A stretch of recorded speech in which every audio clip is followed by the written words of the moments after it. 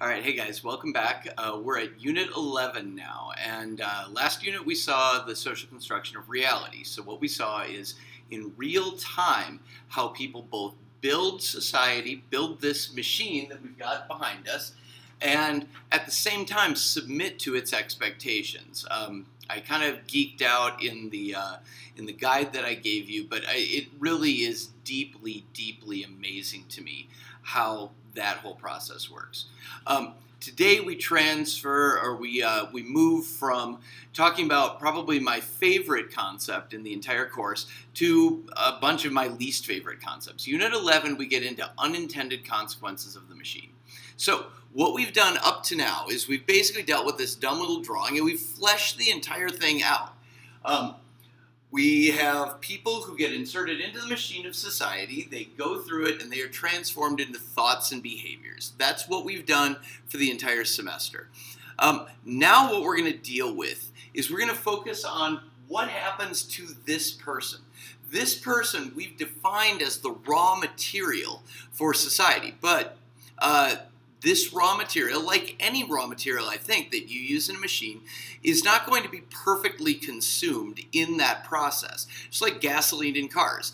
Gasolines are put into a machine called a car and transformed into motion.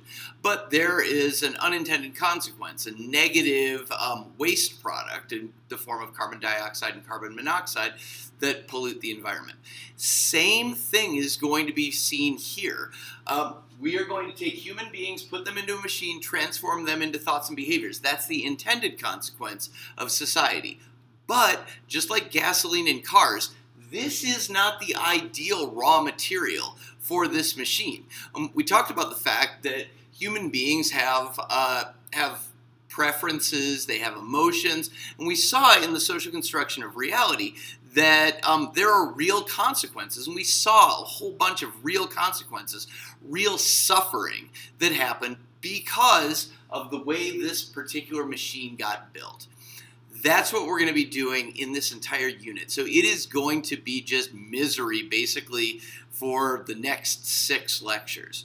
The reason that this is going to be the case, just let me pull down my script for a moment, is it basically has to do with the fact that this person evolved to be in a particular environment. This animal evolved to be in small groups, simple and homogeneous groups, solving problems of daily survival that meant that all of the issues that the person had were basically present tense.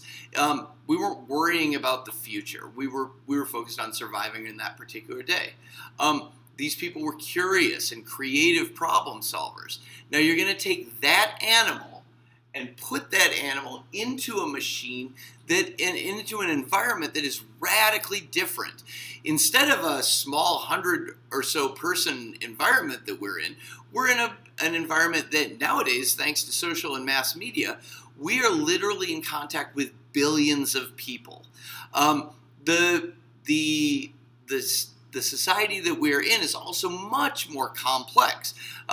We've talked about in the past that I have this status set that involves me being a teacher, a coach, a father, and as well as a consumer, a citizen, a voter. I mean, a whole bunch of things that I am called upon to do in my life. Whereas when we were in hunter-gatherer societies, it was much, much more simple. And the last sort of major difference, so you've got massive and diverse population. You've got a very complex machine as compared to the simple ones that we built when we were hunter-gatherers.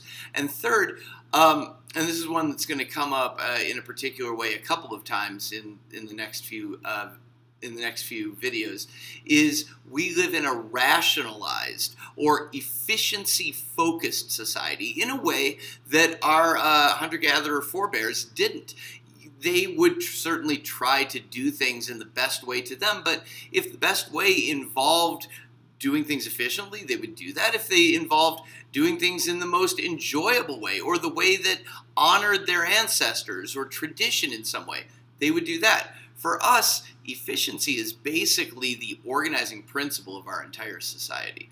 So what happens when you take this person who evolved to fit into a particular environment and change that environment radically. That's the experiment that we've been talking about the entire semester. Now we're going to see some of those negative consequences. So I've drawn this machine really small because what we're going to be focused on is the stuff that this person turns into. I think that is it for my entire introduction.